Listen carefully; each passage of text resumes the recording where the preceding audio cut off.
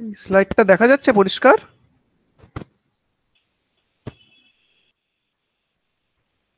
Yes, sir. Yes, sir.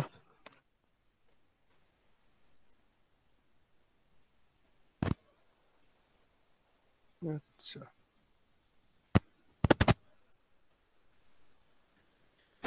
তাহলে এই এক্সপেরিমেন্টটার objective সবাই বাংলা বললে বুঝতে পারবে তো? Anybody is there who don't understand Bengali?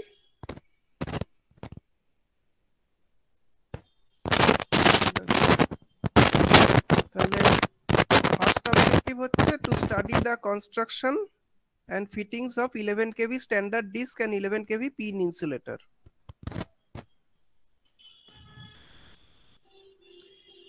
Second objective হচ্ছে একটা পাওয়ার ফ্রিকোয়েন্সি ফ্ল্যাশওভার টেস্ট প্রসিডিওর করব 11 kV তে। ফার্স্ট কনস্ট্রাকশন এন্ড ফিটিংটা দেখছি আমরা, এটা হচ্ছে ফার্স্ট অবজেক্টিভ। এই ল্যাবরেটরিতে গিয়ে তোমরা এরকম একটা পিন ইনসুলেটর দেখতে পাবে। এই পিন ইনসুলেটরের এই রাইট সাইডের যে ড্রয়িংটা আছে এই ড্রয়িংটা করতে হয়। এই যে ডায়ামিটারটা, এই যে আমি একটা কার্সার দিয়ে দেখাচ্ছি, দেখো এই যে এই ম্যাক্সিমাম ডায়ামিটার আর অ্যাক্সিয়াল হাইট এখান থেকে এখানে স্কেল দিয়ে এটা মাপতে হয়। এটা মাপবে আর এটা মাপবে, বিকজ দ্যাট স্পেসিফাইজ ইনসুলেটর। এই ডায়ামিটারটা আর হাইটটা থেকে বোঝা যায় যে ইনসুলেটরটা কত বড়, তাই না?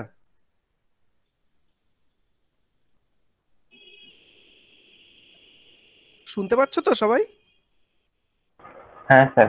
আচ্ছা, এবার why it is called pin insulator. পরের কোশ্চেন দেখো, ট্রান্সমিশন লাইনে কিভাবে রয়েছে, এই যে পোস্টে পিন ইনসুলেটর গুলো কিভাবে আছে দেখা যাচ্ছে? একজন বা দুজন একটু উত্তর দিও, না হলে আমি বুঝতে পারবো না।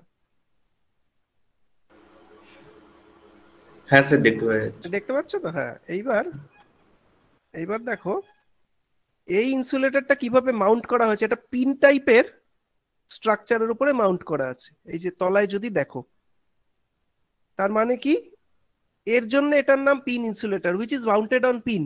এই যে মাউন্টিং পিন।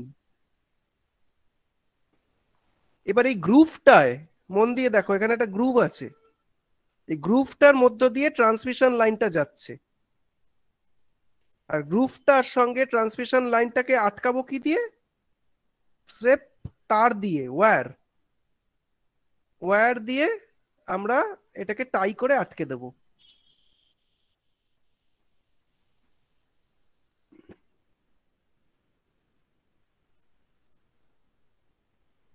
এই যে এটা দেখানো হচ্ছে মেজারমেন্ট অফ ম্যাক্সিমাম ডায়ামিটার,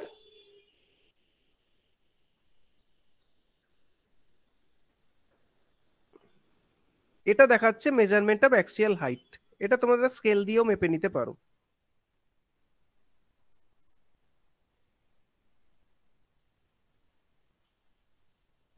এর পরের পার্টটা হচ্ছে টোটাল ক্রিপেজ ডিসটেন্স। দেখেছো ইনসুলেটরের সারফেসটা কিরকম? ইট ইজ নট ইউনিফর্ম,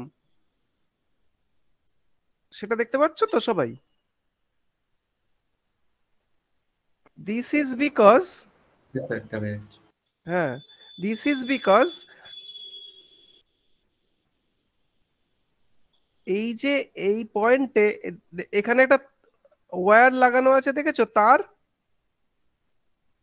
এই যে দেখো এই নেকটার কাছে একটা তার লাগানো আছে। Yes, sir. হ্যাঁ স্যার। এই এই তারটা দিয়েই কিন্তু ট্রান্সমিশন লাইনটাকে বাঁধা হবে। And if it is so, তাহলে তারটা মানে পোটেনশিয়ালটাই নেক অবধি থাকবে। হ্যাঁ স্যার। তাহলে Yes, sir. পোটেনশিয়ালটাই নেক অবধি থাকলে এইখান থেকে আমরা মাপা শুরু করব, ঠিক আছে? এই যে ডান দিকে দেখানো হয়েছে ভেতর অবধি মাপবো। ভেতরে পিনের থ্রেডটা হচ্ছে কন্ডাক্টর। এই ইনসুলেটরের ভেতরে যে থ্রেডটা আছে যার মধ্যে পিনটা বসে, এই আগের ছবিটায় দেখো, এই যে এই যে পিনটা গিয়ে থ্রেডের মধ্যে ভেতরে ঢুকে গেছে। এই থ্রেডটা অবধি কন্ডাক্টর, টোটাল একটা আমরা সুতো নিয়ে নেব। সুতো দিয়ে এটার গা দিয়ে টোটালটা মেপে up to the conductor. Please be careful. এগুলো কিন্তু একবারই বলা হবে, এবার মনে রাখতে হবে। এই যে কন্ডাক্টরের গা অবধি হচ্ছে টোটাল ক্রিপেজ ডিস্টেন্স। কেন এই ডিস্টেন্সটা বাড়ানো হলো? ইনসুলেটরের ভেতর দিয়ে তো আর ফ্ল্যাশ ওভার হবে না, হলে সারফেস দিয়ে হবে, কারণ এয়ারের ডাইইলেকট্রিক স্ট্রেংথ অনেক কম, অনলি 3 কেভি পার মিলিমিটার। এই ডিস্টেন্সটা যদি এয়ারের পাথটা বাড়িয়ে দিই, তাহলে ভি বাই ডি করলে, ডিটা বাড়লে V by D ফ্যাক্টরটা, electric field intensity অনেক কমে যাবে, ফ্ল্যাশ ওভার চান্স কমে যাবে। দেখো এই ব্যাপারটা বুঝলে কিনা? ইয়েস স্যার, ঠিক আছে। তাহলে দেখা গেল যে এই ডিস্টেন্সটা যদি আমরা বাড়িয়ে দিতে পারি, তাহলে ফ্ল্যাশ ওভারের চান্স কমে যায়, তাই এই বডিটা এরকম করা আছে। তা এই ডিস্টেন্সটা আমাদের মেপে ফেলতে হবে। এটা যদি বেশি হয় ফ্ল্যাশ ওভারের চান্স তত কম, এটা যদি কম হয় ফ্ল্যাশ ওভারের চান্স তত বেশি। তাহলে maximum diameter মাপলাম, axial height মাপলাম, total ক্রিপেজ distance মাপলাম। এরপরে আরেকটা জিনিস মাপতে হবে, প্রোটেক্টেড ক্রিপেজ ডিস্টেন্স।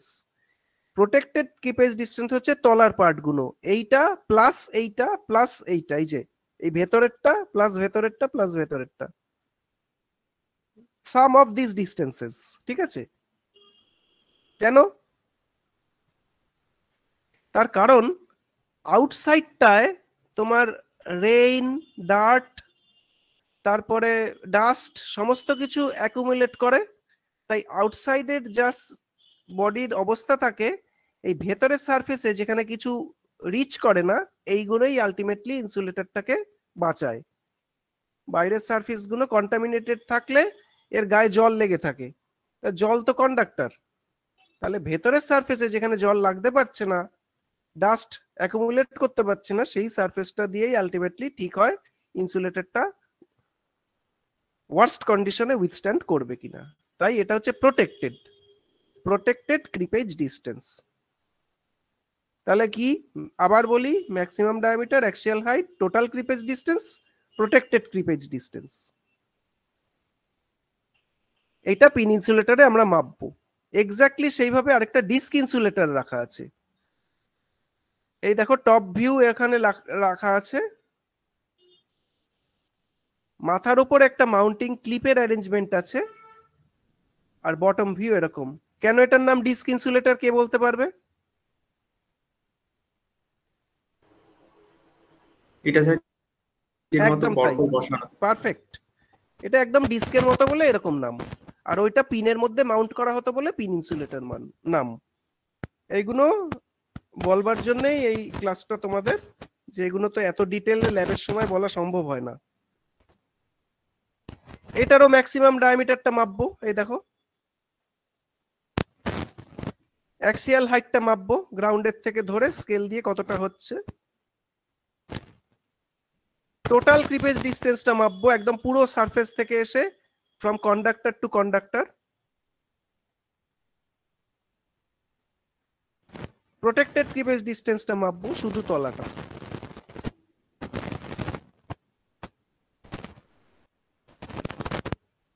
তাহলে এই হলো আমাদের ফার্স্ট পার্ট।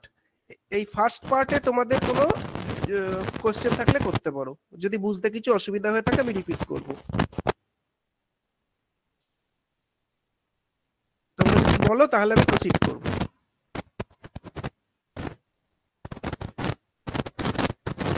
Hello sir. হ্যাঁ বলো।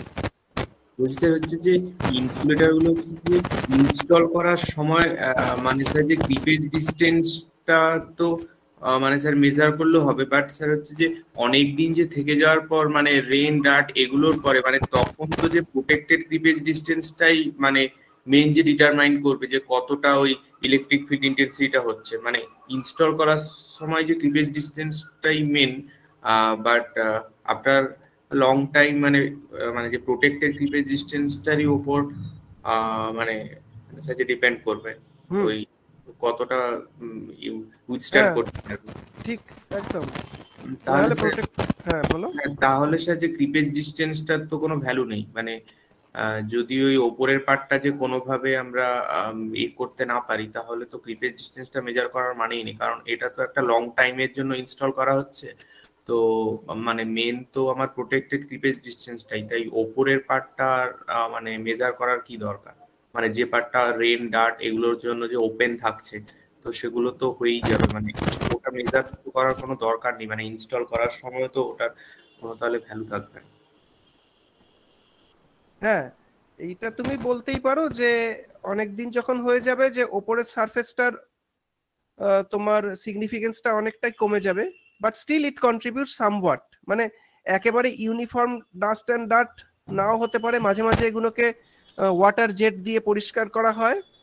আচ্ছা আচ্ছা, তাই হ্যাঁ মাঝখানে কিছু একটা হ্যাঁ কিছু করা হয়, তাই কিছুটা কন্ট্রিবিউট করে। আর একটা জিনিস, তোমাকে ম্যানুফ্যাকচারার একটা স্ট্রাকচার দিলে সেটাকে টোটাল স্পেসিফিকেশন হিসেবে পুরোটাই আসে। তুমি তো শুধু তলাটা রেখে ওপরটা বাদ দিয়ে দিতে পারো না, তাই ম্যানুফ্যাকচারিং এর সময় ওপরটা তোমায় রাখতেই হবে।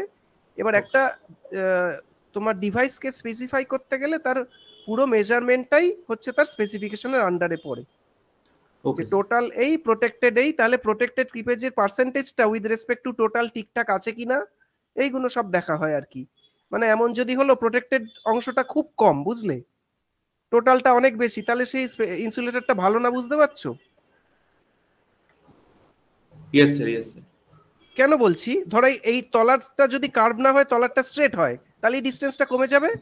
তাহলে আউটসাইড মানে টোটাল ক্রিপেজ ডিসটেন্সের 50% হচ্ছে মাত্র প্রোটেক্টেড হয়ে যাবে। তাহলে সেটা সেই রেশিওটা দিলেই আমি বলবো যে না, এই ম্যানুফ্যাকচারিং ঠিক নেই, তাই না? হ্যাঁ, সেটা আমাকে তো বুঝতে হবে। হুম, এই হচ্ছে ব্যাপার। আর কোনো প্রশ্ন? সবাই বুঝতে পারছো তো? কেউ তো হ্যাঁ না কিছুই বলছে না, তারপরে ল্যাবে গিয়ে বলবে স্যার বোঝায়নি।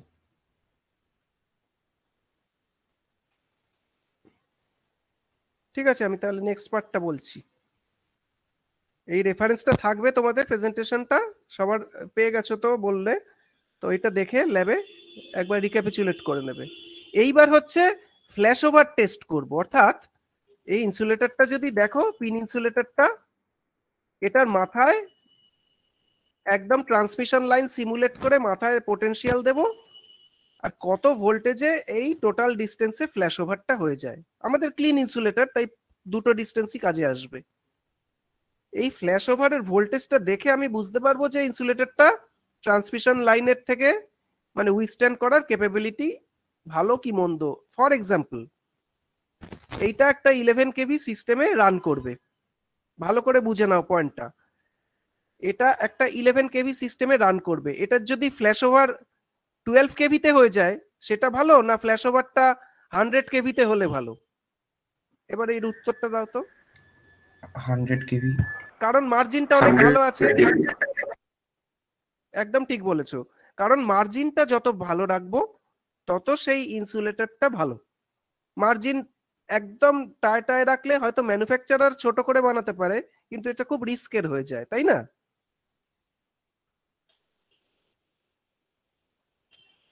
তো এই জিনিসটাই আমরা দেখবো কততে ফ্ল্যাশ ওভার হয়।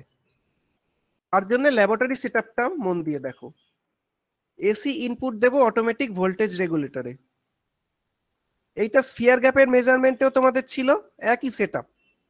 মনে করো অটো ট্রান্সফরমার ছিল, হাই ভোল্টেজ ট্রান্সফরমার ছিল, বলেছিলাম মনে আছে? Auto transformer, high voltage transformer, হ্যাঁ স্যার, ইয়েস। ওয়াটার রেজিস্ট্যান্স তার সিগনিফিকেন্স, মেজারিং ইউনিট দিয়ে এসি মিটার স্টার্ট বদলে এটা আছে আর কি। হ্যাঁ হ্যাঁ হ্যাঁ, ওই ডায়াগ্রামটা ব্লক ডায়াগ্রাম করে এইখানটায় স্ফিয়ারের বদলে ট্রান্সমিশন লাইনটাকে সিমুলেট করা হয়েছে। কিভাবে? ইনসুলেটরটা অ্যাটলিস্ট 1 মিটার গ্রাউন্ডের থেকে রাখা আছে। ইন্ডিয়ান স্ট্যান্ডার্ড 731 বলছে যে অ্যাটলিস্ট 1 মিটার হাইটে যদি আমি এটাকে রাখি, তাহলে পরে তোমার মানে ট্রান্সমিশন পোস্টের বা টাওয়ারের সিমুলেট করা যাবে। আর ডিস্টেন্সটা at least 1 metre or more, R ইনসুলেটরের length মানে ম্যাক্সিমাম হাইট যদি বেশি হয়, তাহলে 1.5 Times the height of the insulator, which ever is more.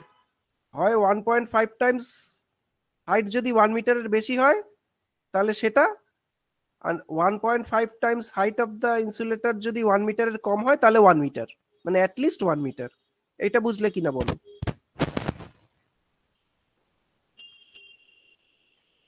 বোঝা গেছে? হ্যাঁ স্যার। আচ্ছা, তাহলে এইভাবে আমরা ট্রান্সমিশন লাইনকে সিমুলেট করব। এবার এক এক করে দেখি ইনসাইড কন্ট্রোল রুম। এই দেখো এখানে একটা মিটার আছে, মিটারে রিডিং হয়, এই মিটারটা তোমরা দেখতে পাবে। আর এই সব স্টার্ট স্টপ সুইচ কি কি লাগছে বেসিক জিনিসগুলো দেখে নাও। স্টার্ট স্টপ তো লাগবেই, আর ইনক্রিজ আর ডিক্রিজ, ভোল্টেজ ইনক্রিজ করা ভোল্টেজ ডিক্রিজ করা, আর মিটারটা দিয়ে দেখা। এই হচ্ছে কন্ট্রোল রুমের কন্ট্রোল প্যানেলটা। কি হলো, এই যে। তারপর হচ্ছে এভিয়ারটা। এভিয়ারটা তোমাদের এই রুমে রয়েছে, আরেকটা সেপারেট রুমে এই বড় এভিয়ারটা রয়েছে, মানে হচ্ছে মোটরাইজড ভেরিয়াক, যেটা আমি বুঝিয়েছিলাম গতবার। তারপর হচ্ছে অটো ট্রান্সফরমার। এই যে সেই ট্যাপ, অটো ট্রান্সফরমারের 100 200 300 400 500, আমরা 300 ভোল্ট ইউজ করছি ট্যাপ, কারণ আউটপুটের ভোল্টেজ অত দরকার নেই। মনে আছে তো? Yes sir. আচ্ছা, তারপরে হাই ভোল্টেজ ট্রান্সফরমার, এই যে তার স্ট্রাকচারটা, এগুলো সব আগে বলা হয়েছে, এগুলো সব দেখবে মিলিয়ে মিলিয়ে স্লাইডের সাথে ল্যাবে গিয়ে। তারপরে ওয়াটার রেজিস্ট্যান্স এরকম ভাবে রাখা আছে, কারণ ওয়াটার চিপ আর ওয়াটার ইন্ডাকটেন্স হয় না। তারপরে মেজারিং ইউনিট, এই যে ক্যাপাসিটি ডিভাইডার, C1টা বড় আর C2টা ছোট ল্যাবের মধ্যে রয়েছে, কারণ C2-র অ্যাক্রসে ভোল্টেজ ড্রপ হচ্ছে in terms of volt, R C1-এর অ্যাক্রসে drop হচ্ছে in terms of kilo volt. তাই C1টা ল্যাবরেটরিতে, C2টা ল্যাবে আছে। ডিভিশনটা হচ্ছে কিলো ভোল্ট পার ভোল্ট, অর্থাৎ মিটারে যদি 1 ভোল্ট হয় আউটপুটে 1 কিলো ভোল্ট আছে। তারপর হচ্ছে মাউন্টিং সেকশনটা, এই যে মাউন্টিং স্ট্রাকচারটা, এই দেখো পোস্টটা সিমুলেট করা আছে, পারপেন্ডিকুলার ট্রান্সমিশন লাইন। এই যে এখানে দেখো লাইনটা 11 কেভি পিন ইনসুলেটরের পারপেন্ডিকুলার যাচ্ছে, এই কন্ডাক্টরটা ওই জন্য পারপেন্ডিকুলার। আর মাটি থেকে উঁচু আছে, এই যে মাটি থেকে উঁচু করে দেওয়া হয়েছে, পিনের উপরে স্ট্রাকচারে বসানো আছে একদম। এই দেখো ক্রস আর্মটা পারপেন্ডিকুলার, এই যে এইটা আর এইটা ট্রান্সমিশনের রডটা, আর ক্রস আর্মটা পারপেন্ডিকুলার। পোল, এই যে পুরো পোল স্ট্রাকচার এইভাবে অ্যাকচুয়াল ট্রান্সমিশন লাইনে মাউন্ট করা হয়, আর ল্যাবরেটরি টেস্ট সেটআপে এইভাবে মাউন্ট করা হয়। এইবার কারেকশন, এই যে ফ্ল্যাশওভার ভোল্টেজটা পাবো সেটা তো মনে আছে স্ফিয়ার গ্যাপে করেছি আমরা, যে ওটা তো ল্যাব কন্ডিশনে, এটা এসটিপি তে কত হবে মনে নেই? হ্যাঁ স্যার। আচ্ছা, ওই কারেকশন গুলো এবার আমরা করব। তার জন্য আমার ড্রাই টেম্পারেচার ওয়েট টেম্পারেচার লাগবে, ব্যারোমিটার লাগবে। প্রথমে আমরা এয়ার ডেনসিটি ডি বের করব এই ফর্মুলা দিয়ে, করার পর কে বের করব। ডি এর ভ্যালু ভেরি কেয়ারফুলি দেখো, 0.95 থেকে 1.05 হলে যা মাঝখানের ইন্টারমিডিয়েট যা ভ্যালু আছে সেই ভ্যালুই লিখে দেবো। ধরো 0.98 যদি ডি হয়, কে কত লিখবো বলো? 0.98। পারফেক্ট, 0.9। পারফেক্ট একদম। তাহলে 0.95 থেকে 1.05 একই ভ্যালু থাকবে, আর বাকিটা আমরা আন্দাজ করে লিখবো, থাকে না ইউজুয়ালি। তাহলে কে বেরোলো, ডি বেরোলো। এইবার হচ্ছে অ্যাবসলিউট হিউমিডিটি বেরোবে। এই ড্রাই বাল্ব ওয়েট বাল্ব দেখতে শিখে গেছি আমরা এর থেকে। আর তারপরে হচ্ছে কার্ভ এ, এই কার্ভগুলো ল্যাবরেটরিতে দেওয়া হবে। Curve A applies to humidity correction factor H. আমার যদি অ্যাবসলিউট হিউমিডিটি আগের এখান থেকে বেরিয়েছিল অ্যাবসলিউট হিউমিডিটি, ধরো অ্যাবসলিউট হিউমিডিটি 20 বেরোলো, তাহলে এইখানে দেখো 20টা কোথায় আছে, এইখানে, এই যে দেখতে পাচ্ছ, এই 20-র করেসপন্ডিং কার্ভ এ Yes, sir.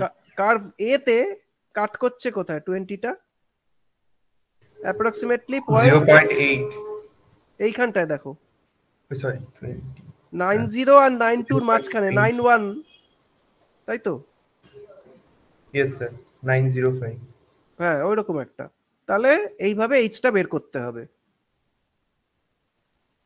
এইচটা বের করার পরে দেখো ডেল্টা পেয়েছি কে পেয়েছি এইচ পেয়েছি এখানে একটা এক্সাম্পল দেওয়া ছিল যদি 32 ডিগ্রি হয় আর 30 ডিগ্রি হয় তাহলে ডেল্টা এটা হলো কে ওই একই ভ্যালু হলো কারণ দেখো 0.95 অ্যাবসলিউট হিউমিডিটি 29 আসছে দেখো 29 আসছে কিনা কত বলেছি 32 আর 30 এই দেখো এখানে 30 এর পরেরটা হচ্ছে 32 এই লাইনটা আর 30 লাইনটা এখানে কাট করছে এই যে এইখানে দেখেছো 29 অ্যাপ্রক্সিমেটলি আমার কার্সারটা দেখতে পাচ্ছো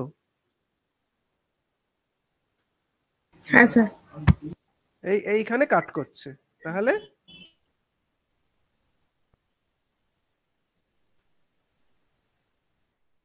এটা ওরম ভাবে 29 এসছে 29টাকে আবার এখানে পুট করছে আগেরটায় 29 দেখো এখানে 20 22 24 26 28 29 মানে এইরকম একটা জায়গায় প্রায় তলার ফিগারটার কাছাকাছি আসবে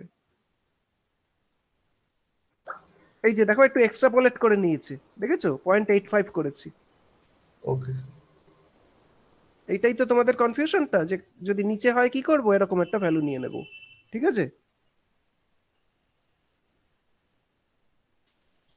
তাহলে for dry fire frequency ফ্ল্যাশওভার voltage correction হচ্ছে U0 মানে at 20 degree and 760 millimetre of মার্কারিতে আমরা যা ল্যাবরেটরিতে পেয়েছি ইনটু K/H করব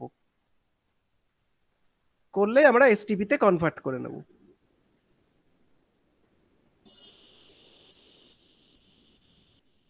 প্রসিডিওরটা কি প্রথমে হচ্ছে press stop press decrease in the control panel voltage should be 0 থেকে স্টার্ট করব এই যে প্রথমে স্টপ করব ডিক্রিজ বাটনটা টিপবো মিটারটা 0 হয়ে যাবে তারপরে তোমরা যখন স্টার্ট করবে একটা সাউন্ড পাবে রিলে অন হলো এইবার ভোল্টেজ আস্তে আস্তে ইনক্রিজ প্রেস করলে আস্তে আস্তে ভোল্টেজ বাড়বে আস্তে আস্তে ইনক্রিজ বাটনটা প্রেস করব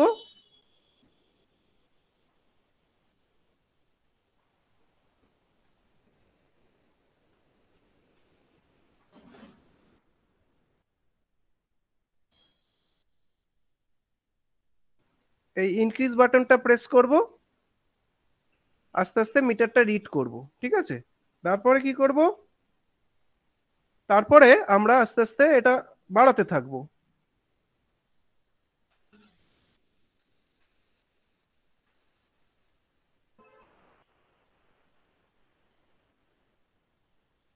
এইবার ভোল্টেজটা বাড়ছে আস্তে আস্তে when you observe flashover in the mounted insulator একটা ভীষণ ফ্ল্যাশওভার হবে ভীষণ সাউন্ডও হবে একটা তখন মিটার রিডিংটা নোট করবে মানে কি করবে যে মিটার রিডিংটা নোট করবে সে কিন্তু ফ্ল্যাশটা দেখতে পাবে না মিটারের দিকে চোখ রাখতে হবে আর কানে শুনে ফ্ল্যাশওভারের আওয়াজটা শুনতে হবে শুনে ওই সময় মিটারটা কত রিডিং দিয়েছে তোমায় দেখতে হবে ঠিক আছে এই যে ফ্ল্যাশওভারটা হবে কিছু ছেলে ফ্ল্যাশওভারটা দেখবে কিছু ছেলে মিটারের দিকে দেখবে তা মিটারের রিডিং তো 2-3 বার নেবে আবার যারা তখন মিটার রিডিং নিয়েছিল তারা তখন ফ্ল্যাশওভারটা দেখবে অন্যরা মিটার রিডিংটা নেবে এরকম করে 2-3 বার রিডিং নিয়ে এভারেজ করতে হবে এই হচ্ছে ক্যালকুলেশন এই যে U ইনটু K/H করব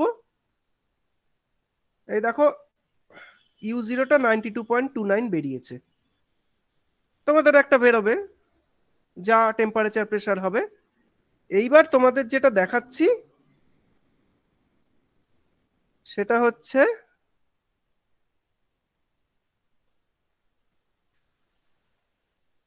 এই জিনিসটা তোমরা ফোল্ড করবে এখানে ইয়ারটা 2022 লিখে দেবে সেম টাইম ল্যাব শিটে করবে এটা দেখতে পাচ্ছ তো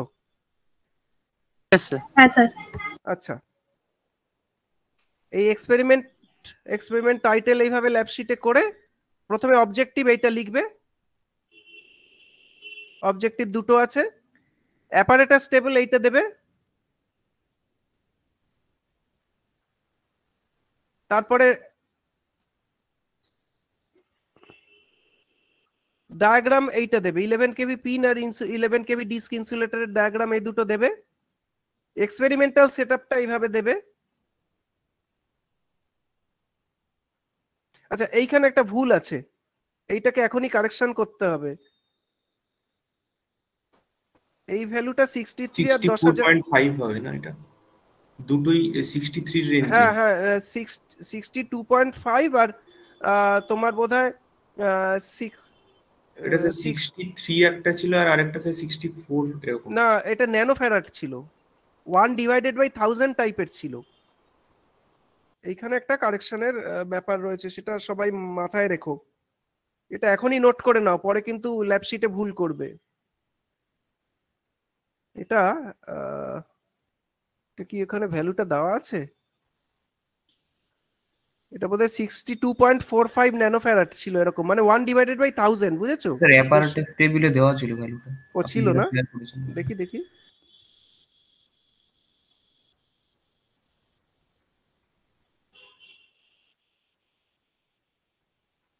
এই যে, হ্যাঁ 62.5 পিকোফ্যারাড আর 62.45 ন্যানোফ্যারাড। এইবার পিকো আর ন্যানো তো 1000, বুঝতে পারছো? তাহলে তার মানে হচ্ছে 1 কিলোভোল্ট অ্যাপ্রক্সিমেটলি 1 ভোল্ট হয়ে যাবে।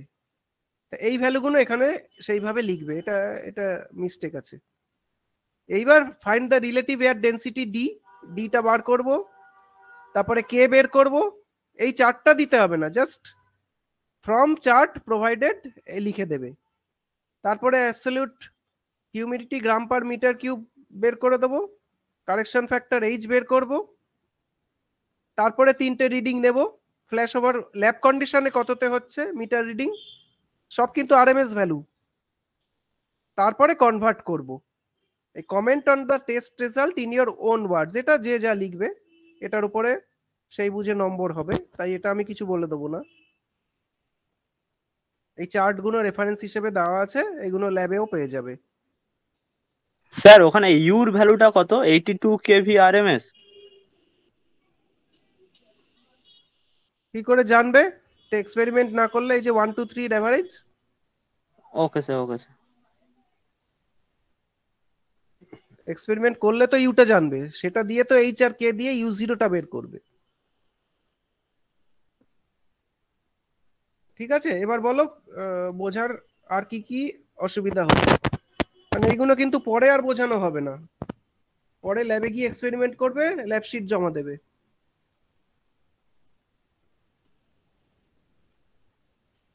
সবাই ক্লিয়ার তো সবার কাছে? Yes sir, clear. ঠিক আছে,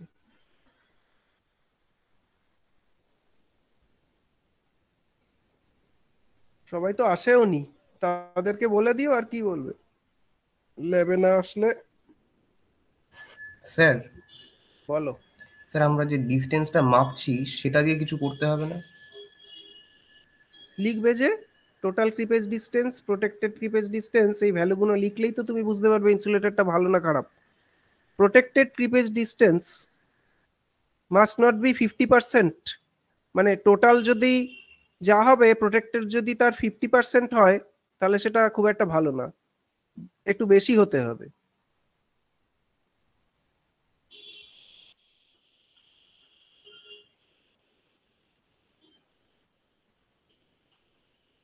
এগুলো স্পেসিফিকেশনে ইনসুলেটরে এরকম লেখা থাকে, তোমরা সেটাই করছো।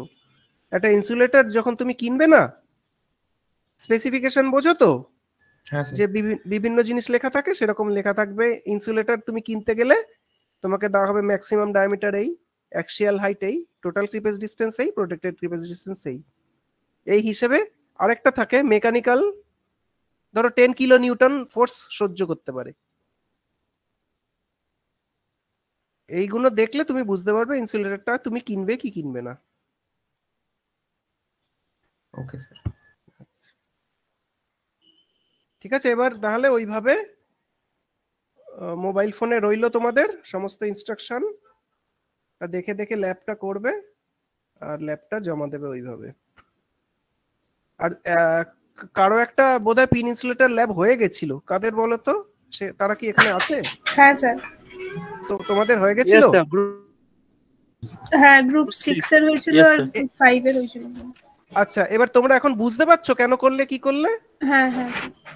আচ্ছা, তাই যদি হয় তোমাদের মাপাটা বোধহয় বাকি আছে, total cleavage distance, protective cleavage distance, এগুলো। হ্যাঁ, এগুলো একটা সময় ল্যাবে গিয়ে তোমাদের ফ্রি টাইমে, হ্যাঁ স্যার, ওটা মাপা হয়। স্কেলটা, হ্যাঁ স্কেলটা দিয়ে দড়িটা দিয়ে মেপে নেবে। কেউ কিছু বললে বলবে যে বিডিসি স্যার বলে দিয়েছেন আমাদের মেপে নিতে, একটু মানে স্কেল আর দড়িটা দিয়ে দিন, ঠিক আছে? আমার নাম করে বলবে। ঠিক আছে। আর কোনো কনফিউশন নেই তো যারা এক্সপেরিমেন্টটা করেছো? না স্যার। আচ্ছা ঠিক আছে, যদি ফার্দার আরো কোনো প্রবলেম হয় আমাকে ফোন করতে পারো বা আমার কাছে ল্যাবে এসে জিজ্ঞেসও করতে পারো, অসুবিধা নেই, ঠিক আছে? আর যারা ল্যাব এইখানে অ্যাটেন্ড করলে না, তাদের আমি কি করব জানি না, তাদের বোঝানো হলো না আর কি করব। ঠিক আছে, তাহলে থ্যাংক ইউ সবাইকে, আসার জন্য ধন্যবাদ। Thank you sir. Thank you sir. ঠিক আছে।